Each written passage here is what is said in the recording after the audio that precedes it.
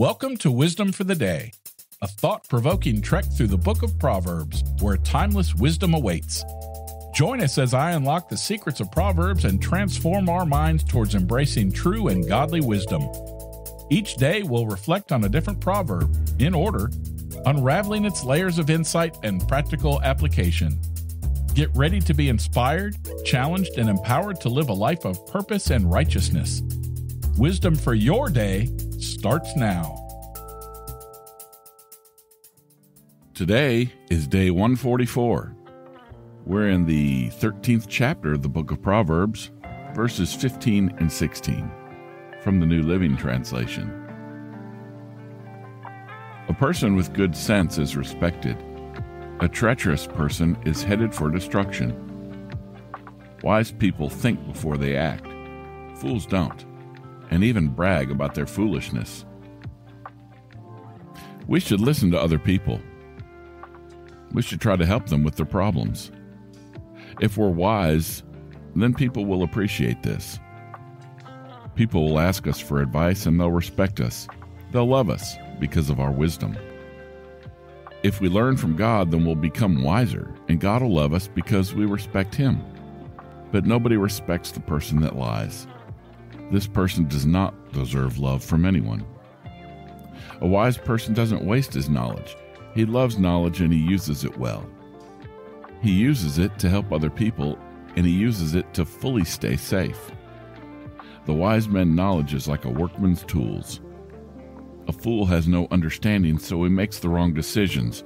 Everybody can see this, and everybody realizes that this man is stupid. Good understanding brings favor, but a lack of understanding, which often means unfaithfulness, leads to trouble because those with poor understanding don't grasp how God's creation works. Fools naturally show their foolishness. What's interesting is that while a fool's folly is clear to everyone else, the fool doesn't see it. As somebody once said, the best way to trick a fool is to let the fool think he's tricking you. So let me ask you, do you feel sorry for fools who show their folly? Should you feel sorry for them? Well, that's all for today, but I'll be back tomorrow with more of Solomon's wise teachings. For free Wisdom of the Day merch, head to buymeacoffee.com/renewed mindsets and consider becoming a community member. The executive producer of Wisdom for the Day is Yelena McClellan. The spiritual advisor is Kimmy Shirley. Special music by Weston McCurry. If you like this show, please tell someone about it and share it with them. Until tomorrow, I'm Rick. I love you. See ya. Hello.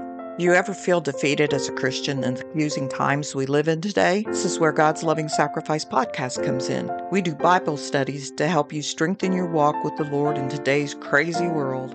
We also encourage you to share the gospel and the love of Christ with this world in need. John 3:16 tells us about God's loving sacrifice, and we use the Word of God to help you find a fresh perspective on issues like forgiveness, love, obedience, mercy, and reconciliation. Join us as we delve into the true essence of faith in God and our call to go into the world and preach the gospel. So listen at www.godslovingsacrifice.com.